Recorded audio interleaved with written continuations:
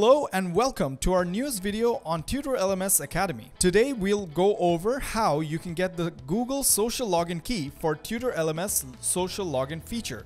So without further ado, let's get right to it. So here we are at the Google Developer Console dashboard. So to start off, we first need to create a project. If you've seen our Google Meet or Google Classroom integration videos, this process will be very familiar to you. Anyways, so let's go ahead and click on create a project. We create the project, select a name, and set up organization names too if you're connected with an organization. Once we've created the project, moving on, we need to click on APIs and services, and then we need to go to the OAuth consent screen. Here we need to select the user type and we're going to set it to external and hit create. On the next screen, we have to fill up some information. So go ahead and set an app name, select the user support email, developer email, and so on. After you're done, hit save and continue. Then we come to the scope screen. Now we need to add 2 scopes for this setup.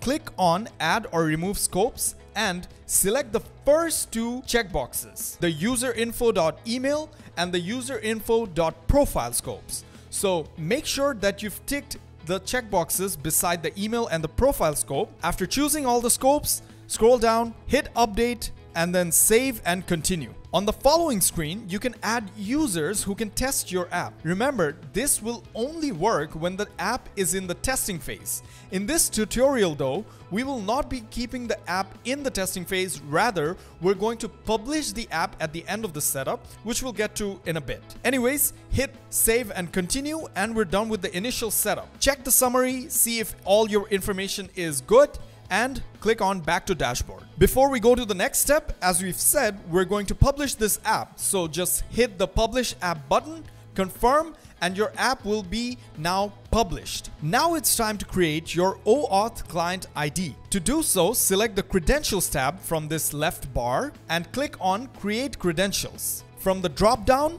select OAuth client ID, and now let's set this up. So first we have to enter our application type. We're going to select web application, and then we can set a name for our app, and we can add a URI for the JavaScript origins, and the most important part, we need to add an authorized redirect URI. Click the add URI button, and the URI that we need to add here we can quickly get from the Tutor LMS settings tab. So here we are at the Tutor LMS settings tab. From here we need to click on authentication, make sure that Google login is enabled, and click this button to copy the redirect URL that we need to paste back into the Google Developer Console. So we had copied the redirect URL, which we're going to paste here, and just clicking create will finish this process for us. Once we've created the OAuth client ID, you'll see that your client ID has been generated. Just copy this, and we need to go back to Tutor LMS and paste this. So back in the authentication tab of Tutor LMS, in this text box, we're going to paste the client ID that we've just copied and hit save changes. And that's it. Google Social Login is now activated for your e-learning site. Thanks for tuning in. We hope you found this tutorial on obtaining a Google Social Login key useful. Be sure to stay tuned for more tutorials on Tutor LMS. If you have any suggestions for future videos, please let us know in the comments. We're always working on new tutorials, so please stay tuned for more great content.